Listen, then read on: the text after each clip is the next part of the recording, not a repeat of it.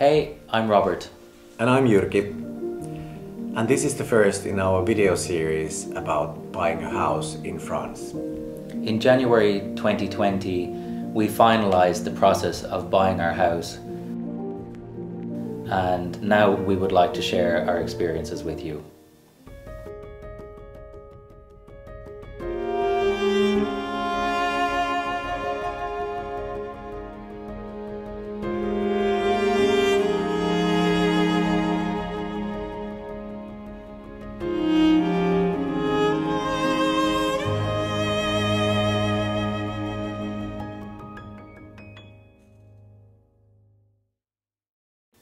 So why did we actually end up buying the house in France? Well, if we take you back a couple of years, we received the keys to our house in January 2020, but our search had started from our living room in Helsinki, Finland in March 2019. It was such a long winter and very long, miserable spring. We had snow until May, and it felt like there is no end to that. And one evening we were so tired, so we were just watching Netflix and decided to start scrolling actually properties for sale.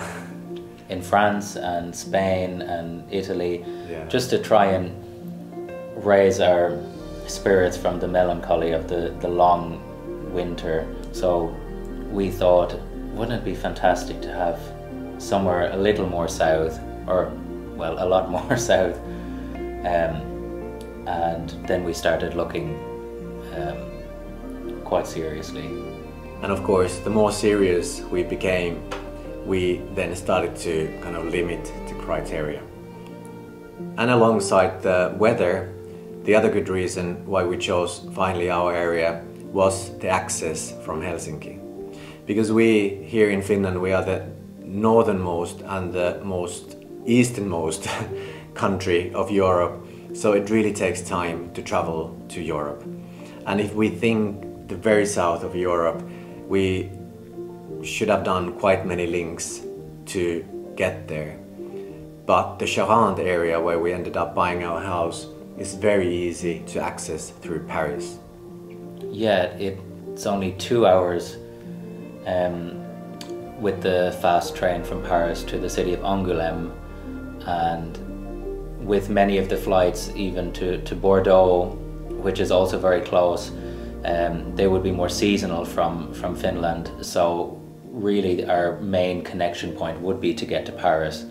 And with that 2 hour fast train down to the area of Charente, it was really the perfect location, with it being the hottest place after the Mediterranean.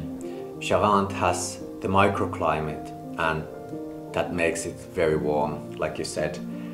Last summer was extremely hot, and all the summer, like 3 months, was between 35 and 43 mostly.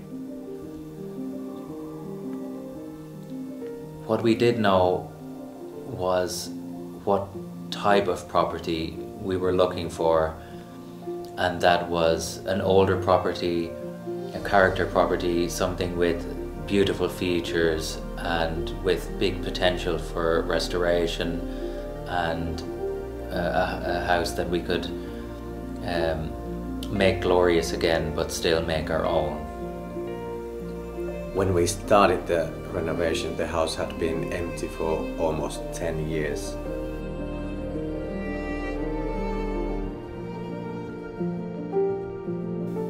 There was a lot of work ahead of us, which we will share with you in our upcoming videos. One of the main reasons we wanted to start this video series was to tell about the process we went through, the experiences we've had, and generally to say that it really is possible for you to have this dream also, if that is your dream, and that with hard work and good planning, it really is possible to achieve. house buying process in France is quite long and there are many stages. We decided to make a special episode about that, which might be then helpful for you who probably are planning to buy a property in France.